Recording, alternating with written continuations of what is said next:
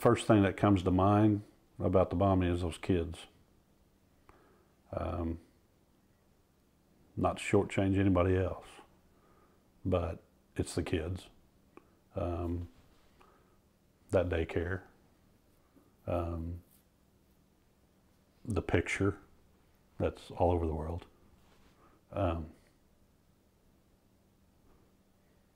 That's what I think of. So.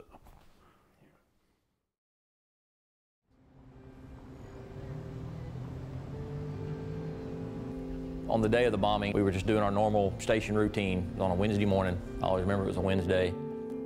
Each day of the week, if you worked a certain day, you had certain responsibilities at the station. I just remember there were some guys out mowing the yard because that was yard day. We were standing around the kitchen discussing what we were going to go to the store and have for breakfast. We always left for the store at 9 o'clock. We felt the blast. The station rattled, the windows rattled. Looked back to the south, downtown, saw the large plume of smoke, and what we call self-dispatched. We didn't wait for the tone to go off or orders to come from dispatch. We got an order over the radio from our chief to go down to the building, the actual Murrah building, assist the police department with getting a lady out of the basement. So we did that, and we were going around to the south side of the building. We'd gotten another assignment.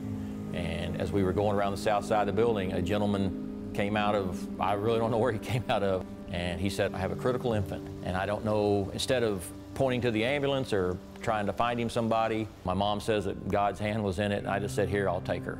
And he handed me Bailey. I checked her for signs of life. I didn't find any. Looked across the street and saw an ambulance over there. Told the paramedic that I had a critical infant, and the photo, if you see the whole picture, is I'm standing there looking down at Bailey. There's a paramedic on his knees spreading a blanket out on the ground, and that maybe took like a minute, so maybe 2 minutes tops that I was holding Bailey.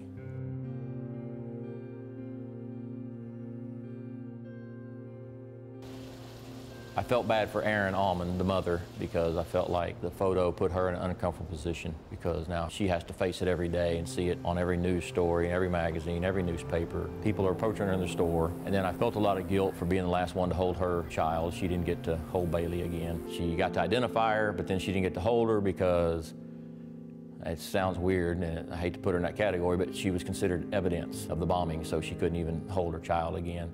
Even though I wasn't responsible for it, and the fact, I didn't like pose for a picture, my mind was convincing me that if you hadn't been in the photo, she wouldn't be going what she's going through. Yes, Bailey still would have been deceased, but Erin wouldn't be getting all the attention she was getting. So those were a lot of the issues I was dealing with. But to everybody else, I was just the same, because I was just sucking it up and just doing my job because we just didn't talk about things like that.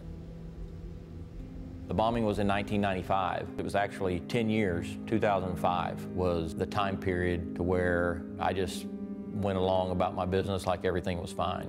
Weird thing happened. We were putting a pool in the backyard. I was busting out concrete and it started raining. And of course, the night of the bombing, it rained. We had all that wet concrete dust. I smelled the wet concrete dust at my house. And in my mind, I just kind of said, God, it smells just like the day of the bombing. And that's when I noticed that I kind of started isolating myself and pulling myself away from my family a little bit.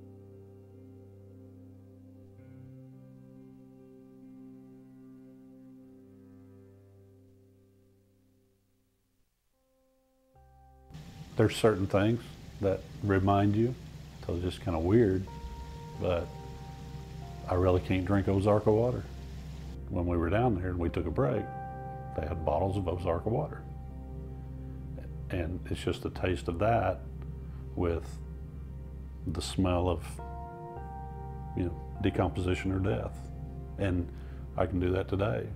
I can take a drink of Ozarka water and it just triggers that. Currently, I work with some other gentlemen, and I travel around the country speaking to first responders about the effects, signs, symptoms, PTSD, really not in a doctor standpoint, but as a first responder, just kind of letting them know they're not alone if they do have these feelings, that it's okay. We're trying to break the stigma of people reaching out for help with PTSD. The suicide rate among police officers is skyrocketing. 2017, more firefighters died by suicide than died in the line of duty. Both are unacceptable, but dying by suicide more than line of duty is really unacceptable. So that just kind of gave me the push I need when these guys called.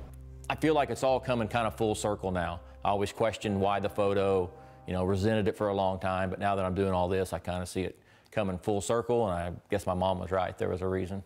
So.